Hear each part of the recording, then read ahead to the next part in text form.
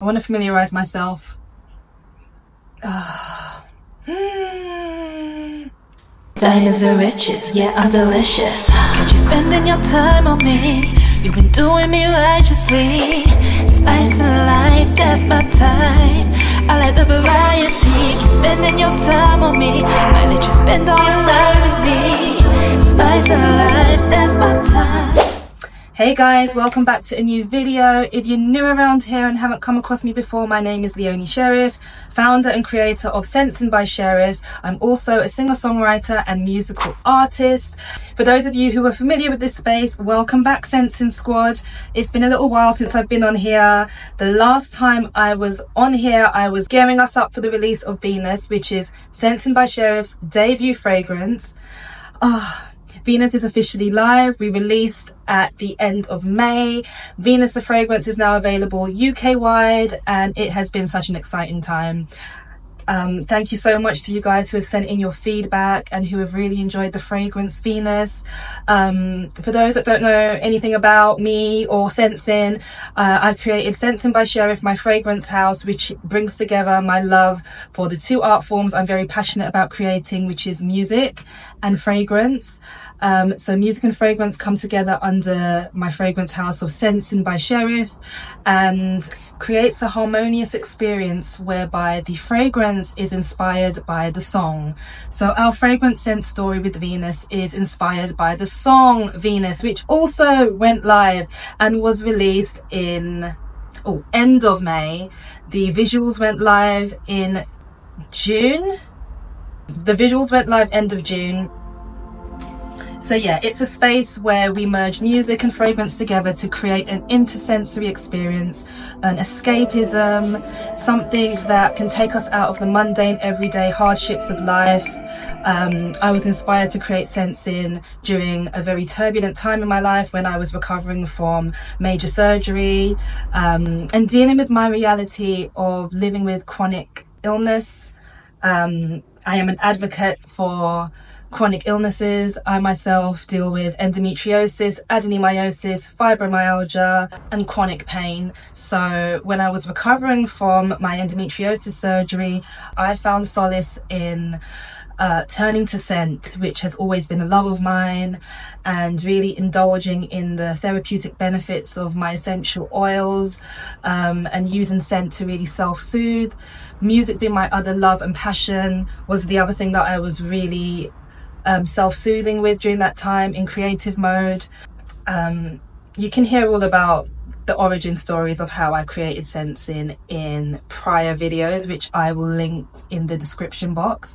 But needless to say, this chronic pain journey brought me to create this passion project of mine and this realm and experience, which is Sense'N, where a space is provided for us to connect to our senses in a more positive and joyful way.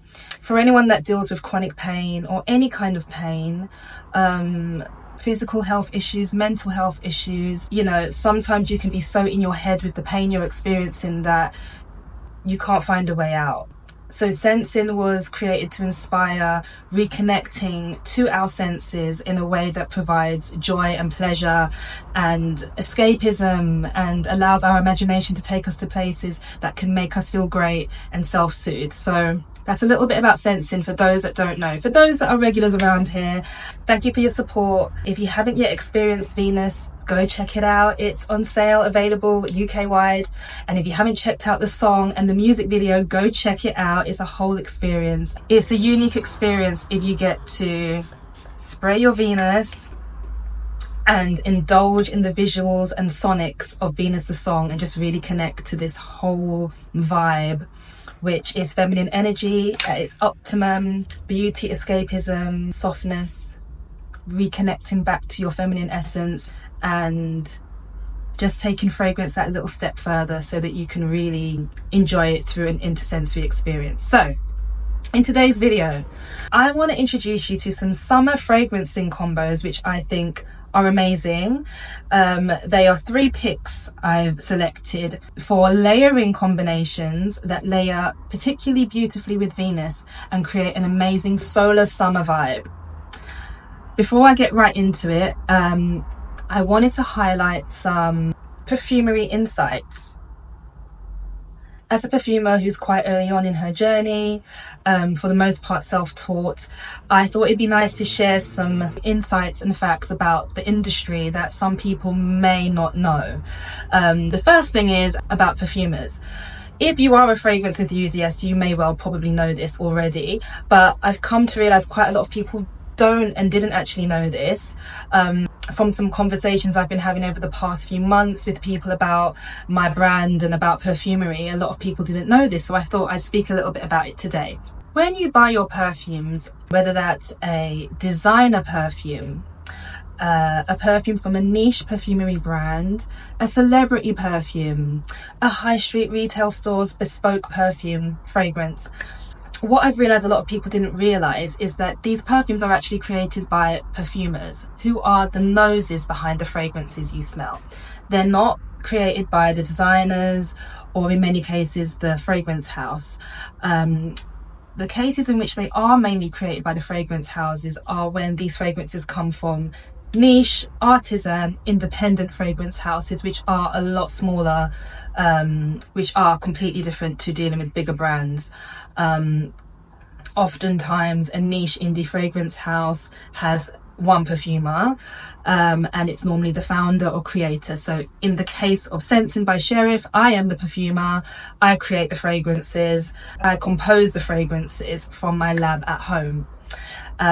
With these larger brand fragrances, they are created by perfumers.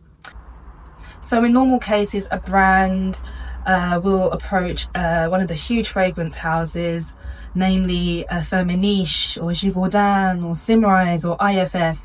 They have their own in-house master perfumers who will then deal with briefs from a client and oftentimes create a fragrance for that brand or client. And the brand will not know what ingredients are in the fragrance.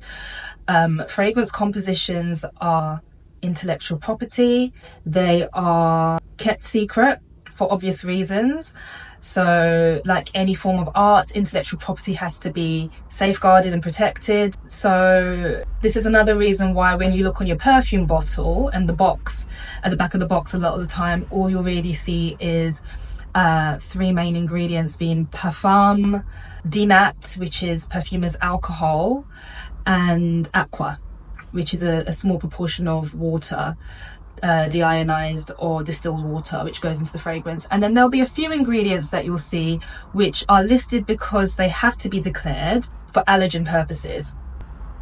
IFRA is a governing body which ensures the safety of raw materials that go into all fragrancing and skin products and cosmetics. So IFRA stands for, I think it's the International Fragrance Regulations Association, but it is the governing body that ensures the safety of these products.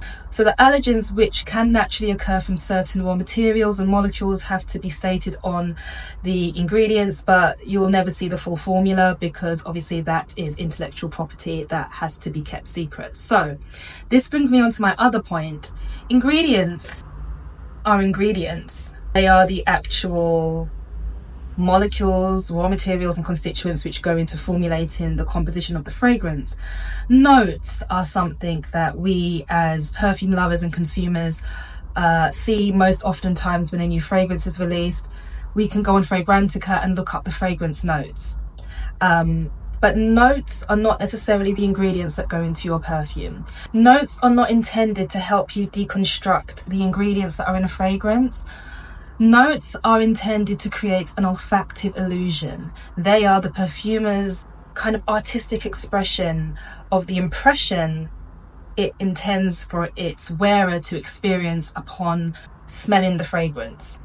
So think of the notes as something which is intended to inspire your imagination when you experience a fragrance. This is also why sometimes when you look at the notes of a fragrance, you might smell or pick up an olfactive impression. So for example, you might be smelling a fragrance and say, oh, I'm sure I can smell vanilla in this. And then you look on the notes and vanilla's not listed. Vanilla may actually be within the fragrance. There may be some vanillin in the fragrance, or a raw material which emulates the scent of vanilla, or an accord, which is an array of raw materials which harmoniously come together to create the facet or to create the impression of vanilla. But it may not be listed in the notes because it may not have been one of the key impressions that the perfumer wanted to emulate to its wearer.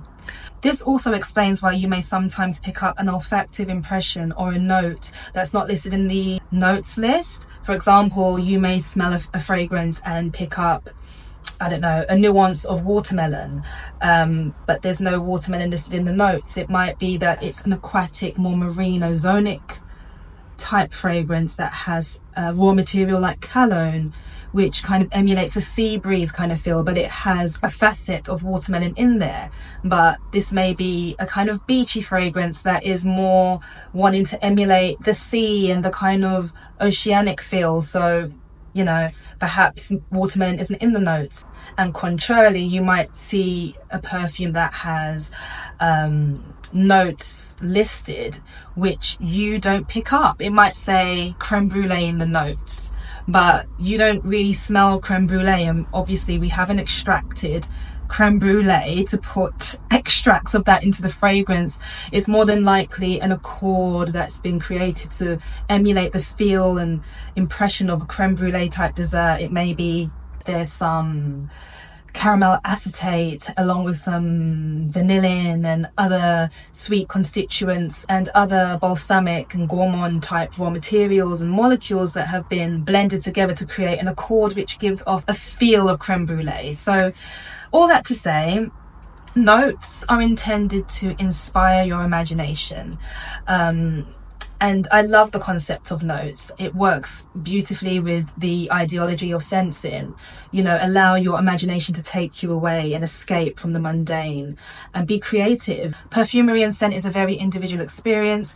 One person might pick up one facet or one note or one vibe, and somebody might pick up something completely different. And that's the beauty of fragrance. It's something to be enjoyed. It's not, I think sometimes online you can see and debate over whether something smells like this, that, or the third. And really, I just encourage that let fragrance be something that is a unique experience for you. Take what you get out of it. At the end of the day, fragrance is connected to memory and nostalgia, and we're all going to have very different experiences of that. And that's the beauty of it. That's why some fragrances may connect more with one person than another, and so on and so forth. So those were the two things I kind of wanted to give a little bit of insight to for those that may not have realized that or known about that. It's worthwhile to mention that obviously there are a lot of materials that are listed in the notes that have gone into the fragrance, but not necessarily in the way that you might imagine. So sometimes rose is a very common note that's listed in fragrances, but rose absolute is a very expensive material. So oftentimes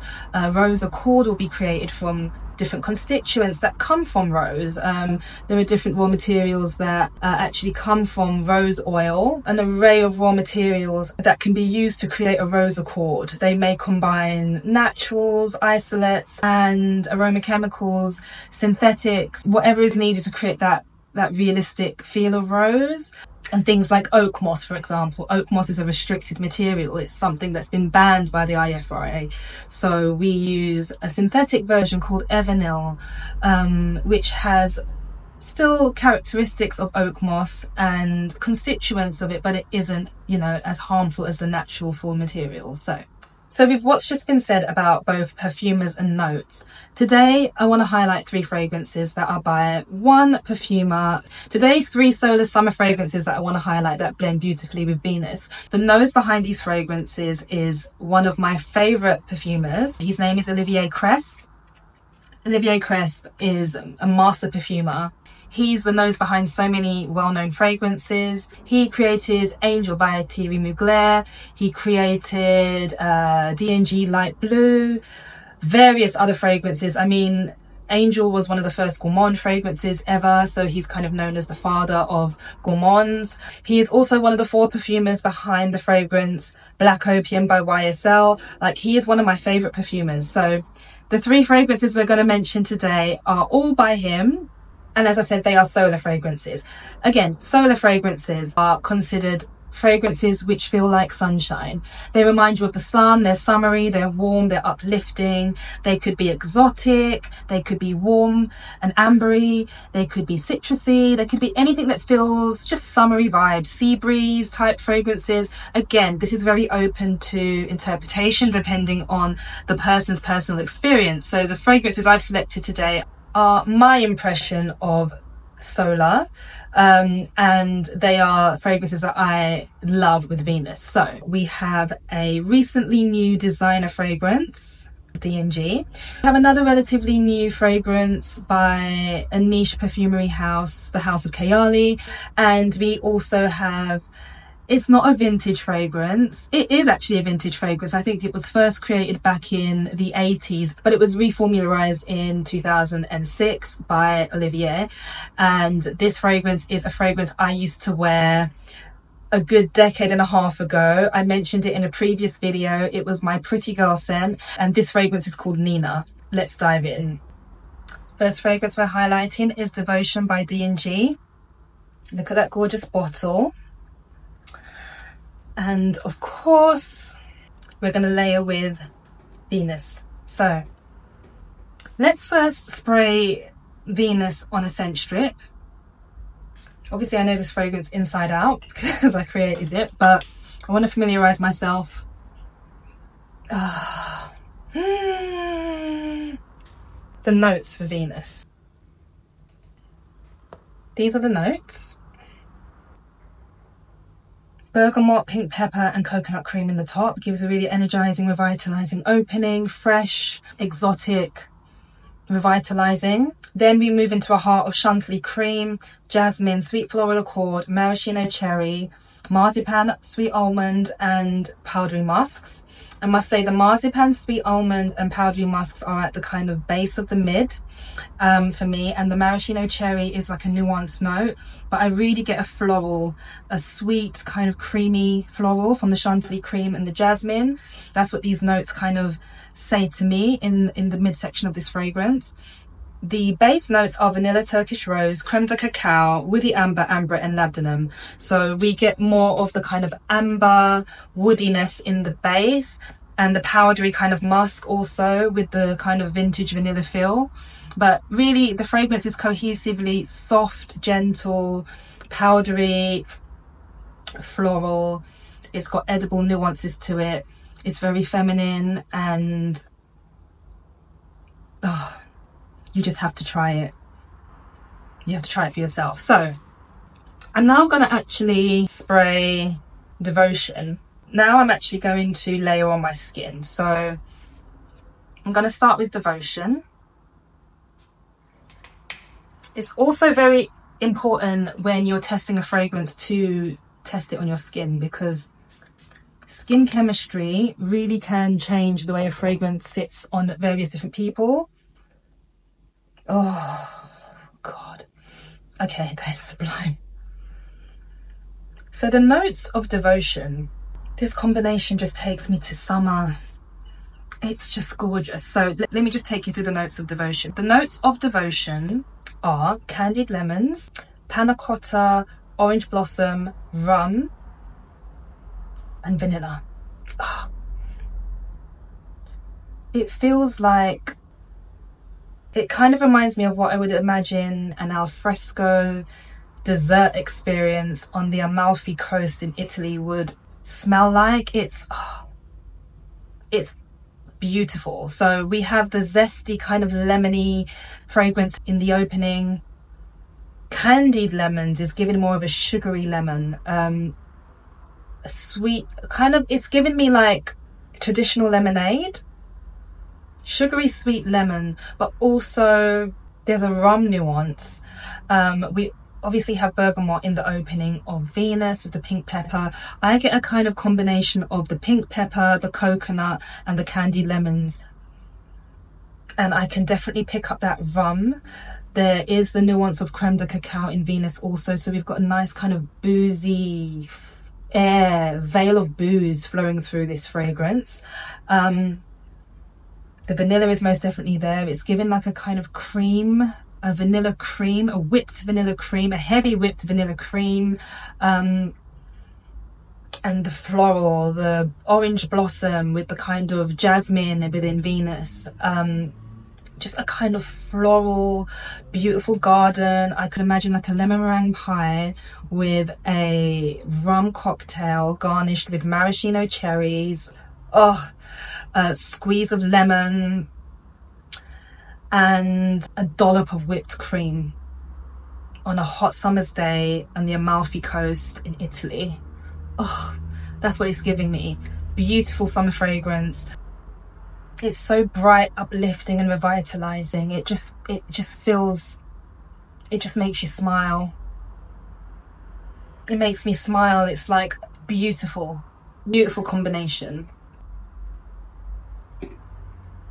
Devotion and Venus.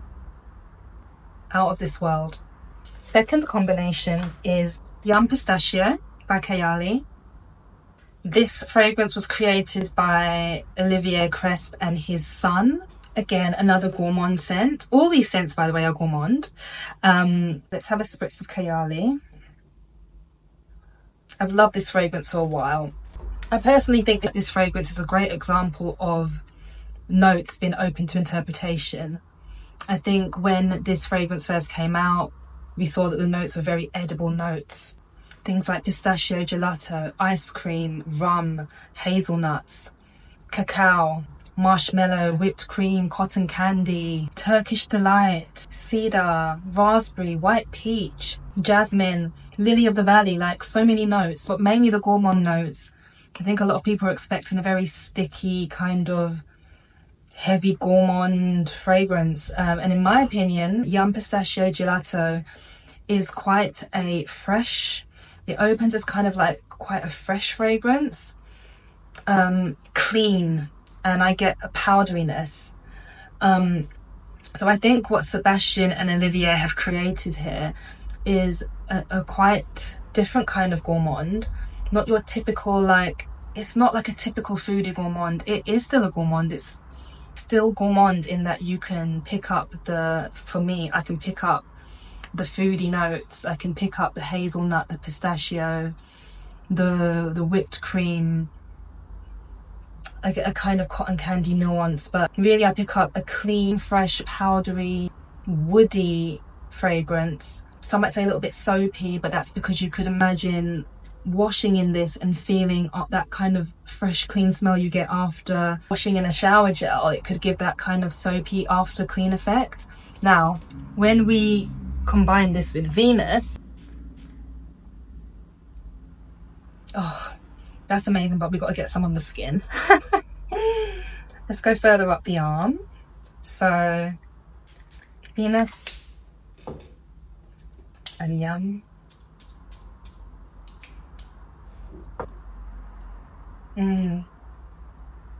Oh, that's beautiful. I'm getting a fresh lemony bergamot opening. Obviously with the bergamot in Venus and the bergamot in Yum, you definitely get like a fresh kind of summery trail, citrusy summery feel. The nuttiness comes through. We have the pistachio and hazelnut from Yum combined with the almond nuances of Venus. The almond in Venus isn't really so much of a nutty almond, it's more of a marzipan kind of, I feel like a dessert like sweetness, but these come together to create a beautiful kind of nutty undertone. There's a warm powdery musk, which I think obviously comes from both the Venus and the Yum. There's a musk and a powderiness, a light kind of dusting, icing sugar kind of feel. It does feel very floral as well. Jasmine and a bit of a white floral feel, which is very summery. It feels very kind of heady and decadent, like being in a flower garden in France somewhere. It also makes you feel fresh and clean. So with the summer sticky heat, this kind of gives an air of freshness. It makes you feel clean, put together. I feel like it could be a great scent to wear after the gym or just to revitalize first thing in the morning before you start your day. Just amazing, an amazing summer day scent for me. It's fluffy and pillowy, you know, it's got this kind of soft gentleness to it. I think Yum with Venus is super special. Both fragrances are exalted when they come together. It feels like it could be a Turkish delight that's mixed with lemon, pistachio and sweet maraschino cherries for me. Like a blended jelly, Lacombe. Love that. Yum and Venus together. Lush. Final fragrance combination is going to be Nina with Venus. How cute is this bottle, by the way? It's just adorable. I had several bottles of these in my younger days. Nina, just from the look of it alone, we can see we're expecting somewhat of an apple scent. Let's get this straight on the skin.